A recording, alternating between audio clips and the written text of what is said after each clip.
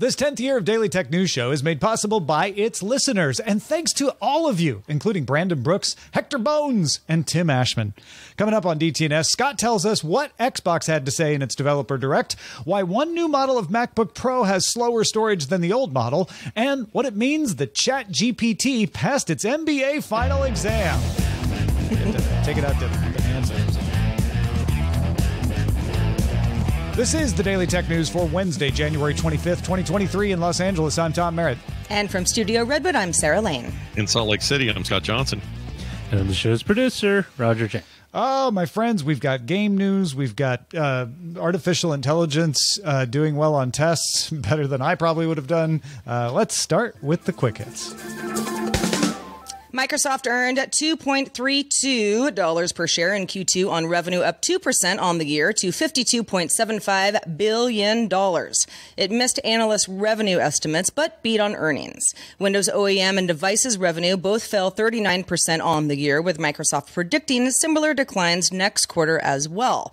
Xbox hardware revenue fell 13%, while content and service fell 12%.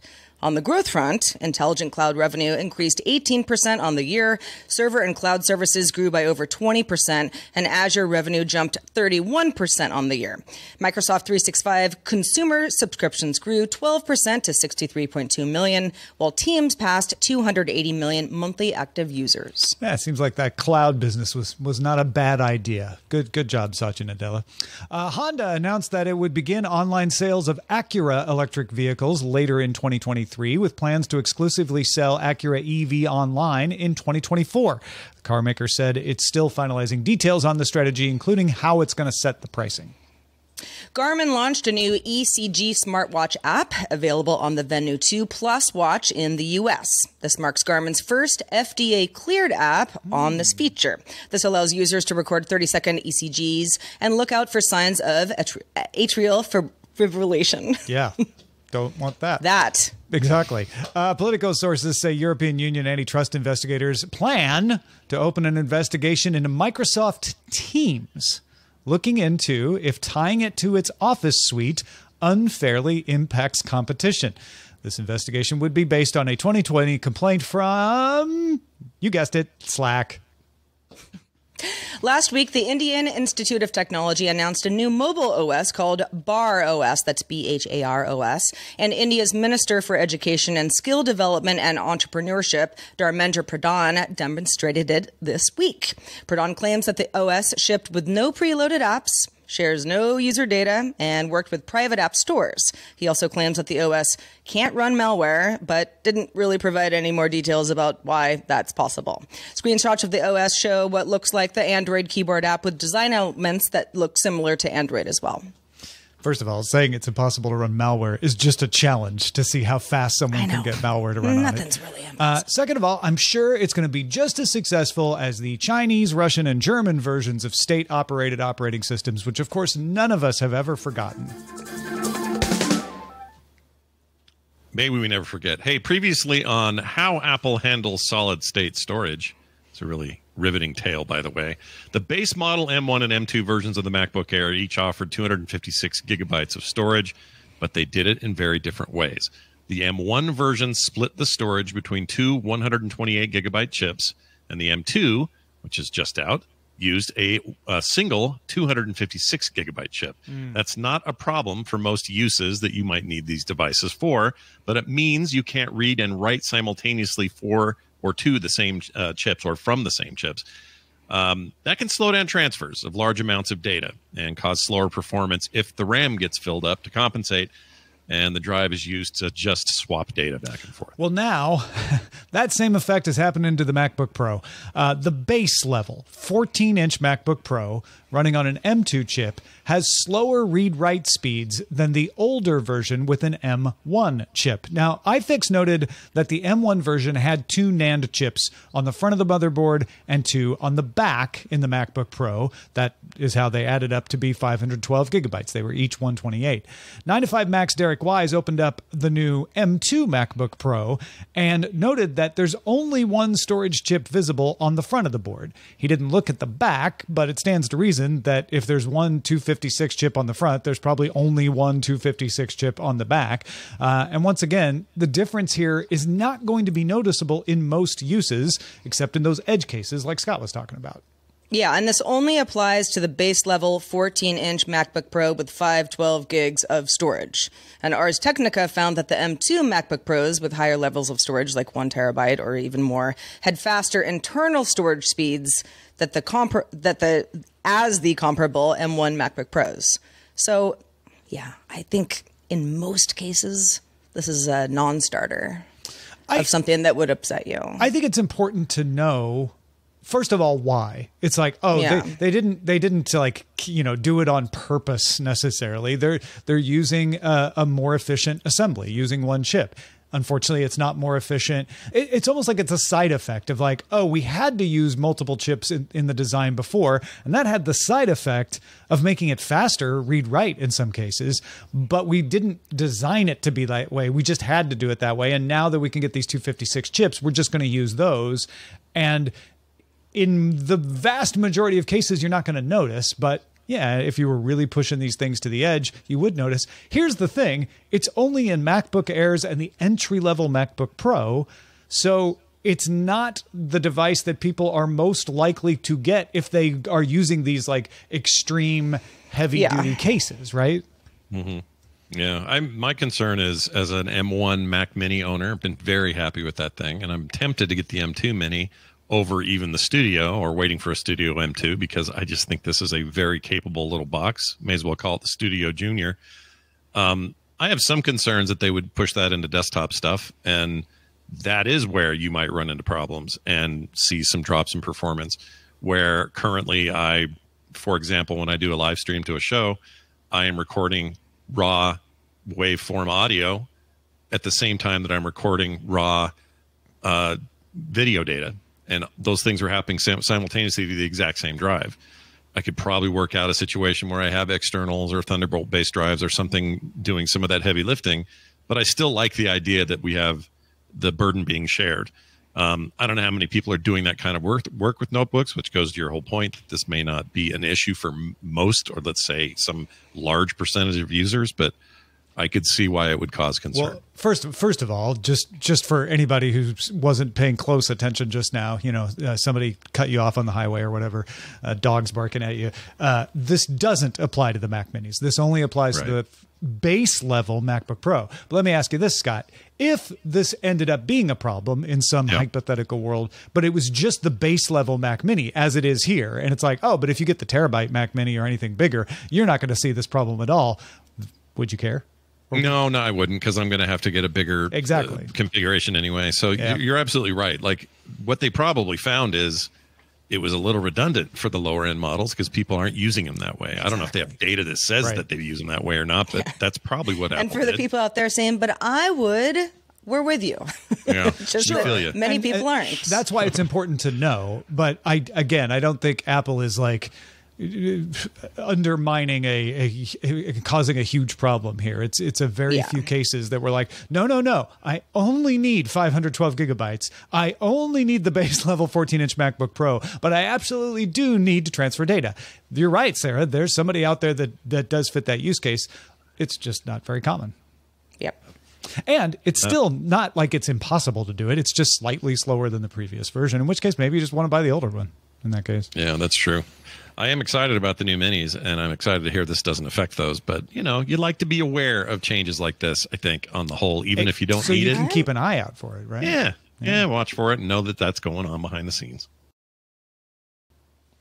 Xbox and Bethesda held a 45-minute developer direct live stream today that ended 15 minutes before we started this show. So a little bit of scrambling. Big thanks to our producer, Roger, for taking copious notes on this. Of course, Scott, you were paying attention to this as well. What, if anything, was notable in this announcement? All right. Well, the big thing, they kind of had tempered our expectations prior to this. Microsoft had got out in front of it on social media and said, look, don't go in there expecting huge things. This is just sort of a little one. We got other stuff planned. They got their big Starfield Bethesda event coming up still. So there's a lot to look forward to. But we did get a couple of things that were interesting. For one, a game that was not previously announced, as best I can tell or find, and was not leaked, which is also kind of amazing in this day and age. And that is a third-person rhythm action game called Hi-Fi Rush. And this is from Tango Gameworks. You're probably familiar with a bunch of their stuff. They usually do horror games. But this looks like a very colorful, very animated action game where you try to stay to the rhythm of the beat while you fight waves of enemies. And there's a story. There looks like a lot of jaunty stuff going on. And here's the weird bit. We didn't know about it. And it's also coming out today, which we also didn't know about. Wow. So if you have Game Pass or would like to just buy the thing, this will be out on all the platforms tonight. That includes PC as well as their own Xbox consoles. No PlayStation, obviously. And so that was a big deal. Other stuff for the show, stuff we either knew about, maybe was highly anticipated, but we kind of knew what was up. Like Redfall from Arcane Studios. This is from Arcane Austin in particular. It's an FPS co-op shooter in the think of like Left 4 Dead or, Dark Tide, some of these newer games where it's you and maybe up to 3 of your friends running around killing stuff. In this case, it's vampires. It looks great. It will support single play as well, and Arcane doesn't make bad video games, so that is one that is still highly anticipated by a lot of people, and we're expecting to see it on the 23rd. No, excuse me, that's not it. May 2nd, 2023 is when that's hitting everybody's console. Then we had kind of a weird one, in my opinion, Minecraft Legends, which looks like a hybrid MMO / tactical / action hybrid of some sort. But the idea is you've got some cross-platform play, action-oriented video game. You're building up cities. People can attack your cities, try to take them over. There is PvP cooperative and PvP, player versus player stuff. Teams of 4 players each. And it looks pretty neat. This is coming in April 18th. I'm not really a Minecraft guy, so this is not really super on my radar, but I'm sure there are a lot of people. This is a dumb question, but is Legends a completely different Minecraft experience? It is. So Minecraft is its own thing. There's also Minecraft Dungeons, which came out, 2 years ago now, which is like a Diablo-like game where you're sort of soloing through a bunch of monsters. It's a more 3/4 view camera thing. Very different play experience. This looks like that as well. And this was previously announced and known, but we didn't have a lot of details. So today was good for that. And I'd check out the VOD if you want to know more. But it's like a new way to play in that world. And I think after now 2 of these, I think the signal should be clear at this point that Microsoft's trying to make Minecraft more than just Minecraft. They're trying to branch it out and turn the IP into things that are maybe whole different experiences. And retaining that Minecraft feel, that kind of low def blocky feel that they're going for. And that seems like they're definitely doing that here. Another big one here shown was Forza Motorsport. This is the next game in the series, and it is coming this year, though we didn't get a date, but definitely this year. This was mostly a tech demo. They showed a lot of really cool underlying tech stuff, including art and sound that you don't normally get at one of these. I actually appreciate that and like it a lot. Some players may be like, when's a game coming out? And that's all they care about. But if you're really into high-end racing and high-end car stuff, this is going to be your jam, especially if you're on their platform. And then finally, the other one I wanted to mention was Elder Scrolls Online, an MMO that I am fond of. I quite like it. They have a new expansion coming out called Necrom, with a new class and some new stuff. If you play the game, you already kind of know how that game works. What I thought was interesting here was this game is a known quantity. It's been out since 2014. And this... what was unique here was I feel like they were just advertising it to people who've never played it. Mm-hmm. And I thought that was just a little bit weird. They spent a little bit of time on, hey, here's our new content coming. But mostly we want to tell you, if you've never played this, think of the great times you had in Skyrim and all these other Elder Scrolls games. You can come and have those great times here, and you can do it cross-platform. And also we're going to have a limited time trial where all the content that we previously released is free. This sort of thing. So anyway, they did give a June 5th announcement for the upcoming expansion, but this really did seem like a push of like, all right, Microsoft, you own a viable MMO now. It may not be Warcraft numbers, but it's good. What do you want to do with it? And I think what they want to do with it right now is like inform people that it exists more so that they can maybe check it out and see how it's matured. And I don't think that's such a bad idea. For the most part, that's it though. No Phil Spencer, no talking heads outside of the devs. Just a brief 45-minute to the dot look at what's coming soon and in the future for Microsoft. Well, that is wonderful. If you want more about it, though, head over to Core, where I know Scott will be talking in more detail about it. And if you have thoughts about it and you want to tell it to the world, including us, get in touch with us on social media. DTNS Show on Twitter, Daily Tech News Show on TikTok, and DTNS Pix with an X, DTNS PIX on Instagram. Nvidia's broadcast software, version 1.4, has a new update, among a few, appropriately titled Eye Contact, that swaps out your real eyes for digital eyes that never stop looking at your webcam, even if you are not. For anybody who might be watching the video version of this show right now, you might notice that I am looking down at my monitor. This would have me looking at the camera instead, even if I wasn't looking at the camera. Kotaku calls it very creepy, and one more sign of how unnatural you have to act online to become a popular streamer in 2023. The point they were making being that eye contact gives off the impression that the creator is engaged maybe more than they actually are, even if staring at the webcam 100% of the time would be pretty impossible otherwise. Well, there's an argument that this kind of tech anyway, could be legitimately a helpful tool for people that have some issues. People that say autism or have a hard time keeping eye contact or find that more challenging. I have to admit, when I'm talking and thinking, when I'm broadcasting, I often am not looking at the camera. I look down, I look over. It's my brain working, and I don't notice that I'm doing it. Mm-hmm. So maybe, people like that would benefit. Or maybe remote meetings would be more productive. Anyway, then there are content creators who are just excited that eye contact will benefit their YouTube or Twitch streams without having to invest in a teleprompter or memorize a bunch of copy and that sort of thing. The old ways of doing this. Other updates to NVIDIA's broadcast stuff include more video background options, plus a new tool for developers to integrate the SDKs powering NVIDIA Broadcast, known as Maxine, directly into their apps. I can tell you right now, as somebody who uses a lot of NVIDIA stuff, after seeing this demoed a few times, I'm actually really impressed with it. And where I think it will best be used isn't natural conversational shows like this one that we're on right this second. It's going to be for these YouTube shorts and things where someone is popping in and has a bunch of stuff to say, but is maybe not staring at the camera the entire time. Press for time. Yep. Yeah, whatever. And the longer they sit there, the creepier it gets. Like, I think in small doses, this is not so bad on the creepy factor. I think it's very impressive. But if you stood there and looked at me the entire time and barely blinked and never looked away, I would start to wonder what the heck's going on. It's creepy. It looks like someone's reading prompter, even when they're not. One of the tricks of reading a prompter that I picked up over the years was, even though you're reading, look away from time to time. Because if you don't, you just look like you're staring creepily at people. And that's what this does.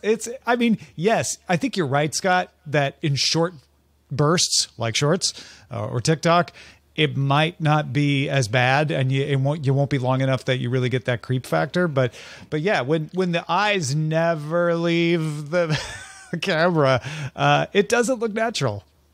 I don't know. I was impressed by the demo. I was like, I see what they're doing there. If you only saw the version of in this particular video, the man looking at the camera, I don't think it would seem weird. It would seem pretty. I mean, like he actually is looking at the camera. But you mentioned teleprompter, Tom. It's like, to me, this is really not different than that.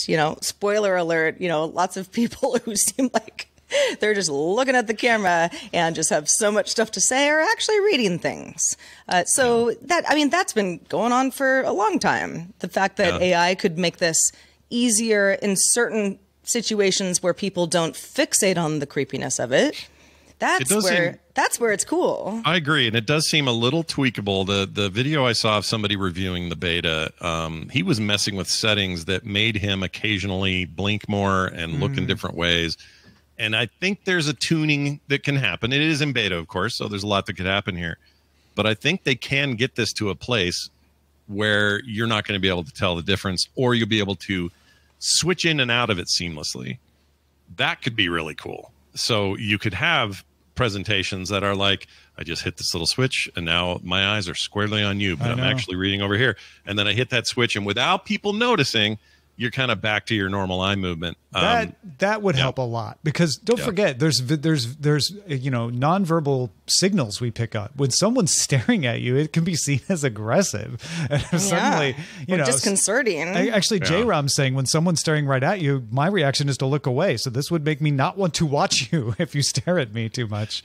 Yeah, it's also not going to be. We've brought up streamers here, and I don't think. I'm sure there's use cases for streamers, but streamers are the least use case in my opinion, because if they're playing a game and they're being really engaged in that game, they are not looking into my eyes. But if this thing is staring into my eyes while they're reacting to being headshotted in Call of Duty, that's a really weird combo. I mean, I guess on the other end of, this conversation is, okay, if you get used to not really having to engage in eye contact, which sometimes I find intimidating depending on the situation in life, then, what does that say going down the road? I don't know. I mean, if I never have to do it, I'm probably not going to get any better at it. Right. I also, well, I mean, that's true of any technology, right? Like, if we have Google search, we'll never remember anything. And it turns out it's never quite as bad as all that. I would like this to be able to replace my eyes too. Like if it can make me look at the camera, like give me some different eyes, cat's eyes, demon eyes. Well, then you just add like a snap filter or something, Tom. Yeah. Technology already exists. Just the eyes. I mean, the eyes are the window to the soul, right? The eyes have it. Now, yes. That's right. Yes, they do. The eyes have it. They do a lot. Please transition us. I will. Professor Christian Terwish of the University of Pennsylvania's Wharton School decided to give the final exam for his Operations Management MBA course to GPT-3. And guess what? It passed with a grade of B-. So, okay, you didn't get an A+, but you passed. Terwish found it did really well at basic communications management, process analysis questions, but made mistakes at 6th grade level math. Wasn't good at handling more advanced process analysis questions either. However, ChatGPT-3 did respond well to human hints and learned over time, so the hint was no longer needed eventually. Terwish also had ChatGPT-3 create exam questions, found them well worded. Sometimes they were kind of funny, but they needed substantial adjustments before becoming usable exam questions. So let's talk about his takeaways, Tom. Yeah, so Terwish thinks the experiment shows that we still need a human in the loop. When the human was giving hints, it did better. So in order to take best advantage of ChatGPT-3, it can't run things on its own. And a lot of people's reactions are like, if we just let this thing do stuff, well, don't do that. Don't rely on it. But then you can get some good stuff out of it. He's not going to allow ChatGPT-3 during his exams. It's usually like, yeah, bring your computer, open book, whatever. But he compared using ChatGPT-3 to calling a friend for the answer. He's like, yeah, you can use your laptop in class, but you can't call your friend on Skype with it. And same thing. He's like, you can use your laptop, but you cannot use ChatGPT-3. He says he will use ChatGPT-3 when teaching case discussions in his classes in order to emulate consultants who sometimes come in and give compelling recommendations that are wrong. Because it was wrong sometimes, he's like, this is perfect. It's very persuasive. It sounds like it knows what it's talking about, but it doesn't always. And having the like a real human. Right. Having the students be able to guess or tell, like, wait a minute, he's saying something, but I'm not sure that's right. He said he will now need to come up with more challenging assignments. He's like, I'm going to let them use it in their assignments, maybe not on tests, but in their assignments. And I'm going to push them to think more creatively as a result. Like, yeah, you can get ChatGPT-3 to do that part. So now you have to take that and push it farther. I thought that was a really good recommendation as well. And he intends to use ChatGPT-3 to improve his own productivity. Those test questions it created needed work, but he said even so, it could probably cut his test creation time in half. Wow. I tend to look at the positive side of this. I don't know why everybody wants to freak out about it. I'm not saying you guys, but I've heard this today. Fun. People are freaking out. Yeah. And it's fun to freak out. But I like the idea that technology, you said Google earlier about searching is going to make us remember less. I think we were wrong about that. It just freed us up. It said, we don't have to remember all this because there's a giant repository of all the things you want to have at your fingertips so that you can now focus on this stuff and you can do more of this and more of that you couldn't do before because you were constantly thinking about this stuff over here. And I don't think this is going to be all that different. And if it pushes us in ways that says, oh, our current testing kind of stinks, a machine can just ace it, and I think we should do better than this, I think that's good for us as a species and as a people. So I'm all for it. As weird as it can be and as freaky as some of these ChatGPT 3 things are that you see every day, I don't fear it and dislike it the way I do art generation. It's all such early days, too. Yeah. It's like, teachers being like, you know what, this is actually helpful for me and here's why, instead of this is the worst and it's going to ruin everything we've always done perfectly well before. Yeah, it's not all or nothing. All right, let's check out the mailbag. This one comes from Umang, who wrote in about our recent conversation about our podcast dying or not. What is with all the podcast decline numbers? Umang says, I wonder if there's a trend where podcasts are released with the intention that they just have a short duration or number of episodes. For instance, I was listening to a podcast called After the Whistle, which was released during the World Cup, and it was about each match day. Once the World Cup was over, the podcast ended. No, that's a good question, Umang. I see no evidence that would in any way materially contribute to the huge drop in the number of podcasts we saw. There are definitely been limited run podcasts for almost the entire history of podcasting. So it's not new, and I don't have a source on this, but my guess is there probably aren't any more or less of those kinds of podcasts than there used to be. So I don't think that contributes to the drop, but that's a great question to ask. Yeah, I've been doing this long enough, too, to know that, having started and ended many podcasts in my time, there is this weird assumption that podcasting in the early days especially meant that you were just going to go in perpetuity and we're never going to end it. And I don't think it needs to be that way. It doesn't need to be any of that. It could be a one-off. Yeah. For all I care. I mean, it's if you think of it in terms of a series, so many different kinds of series. Mm-hmm. It could be 60 minutes where you just do it for 60 years. Yeah. Or a 9-episode run. Yeah. And there are a lot of those kinds of podcasts. Maybe there are more than there used to be, but I don't see that there are so many more that would cause that huge percentage drop we were talking about. Tyler wrote in from lovely Cleveland, Ohio. Wanted to take a moment to express their appreciation for the show. Thank you, Tyler. As a longtime listener, I found the discussions on the latest technology trends to be both informative and entertaining. Your show has become a staple in my daily routine and has helped me get through my many long commutes. Thank you, Tyler. Happy to be along for the ride. Watch out for that pothole. I also wanted to comment on a security concern that was discussed in today's episode. During the segment on the potential for someone to exploit smart speakers by sending malicious commands through an answering machine, speaking them over the answering machine, I immediately considered that it's possible for someone to tell a smart speaker to make a phone call and then listen in through the speaker without the owner's knowledge. I hope that you will continue to discuss important security concerns like this in the future, as well as all the latest technology trends. Keep up the great work, and thank you for all the entertainment and information. P.S. That email is good enough on its own, right? P.S.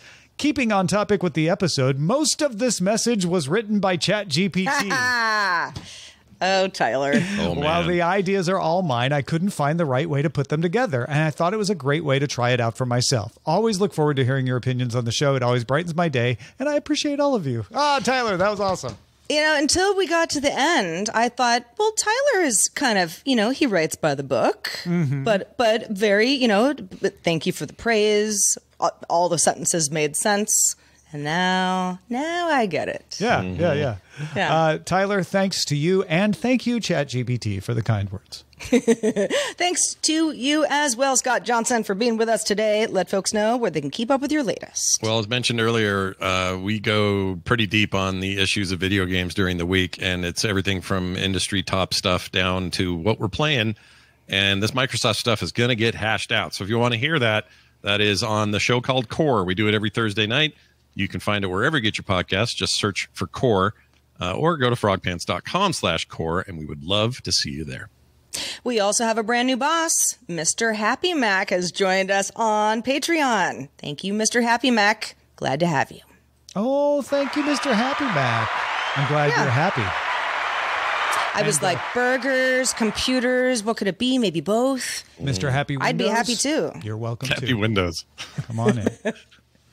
Speaking of patrons, do stick around for our extended show, Good Day Internet. We roll right into it when DTNS wraps up. But just a reminder, DTNS is live Monday through Friday at 4 p.m. Eastern, 2100 UTC. Find out more at dailytechnewsshow.com/live. We're back tomorrow talking about Section 230 with Justin Robert Young. Who else? Talk to you then. This show is part of the Frog Pants Network. Get more at frogpants.com. Diamond Club hopes you have enjoyed this program.